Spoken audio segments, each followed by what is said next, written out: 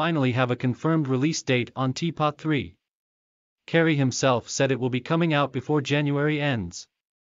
I thought I would share some of my predictions before it comes out. First off, Foldy will be getting the boot.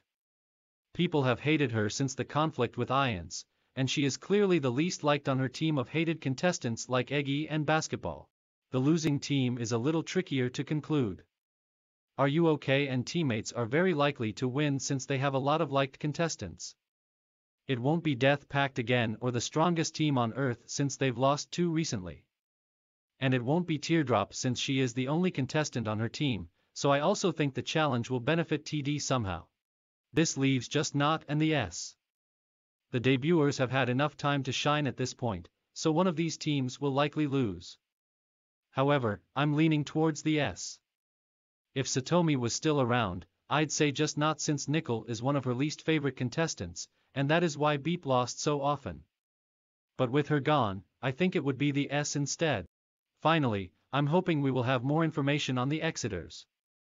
The TPOT 2 ending scene was very lackluster, so I think we will have a focus on Lai and Stapy instead.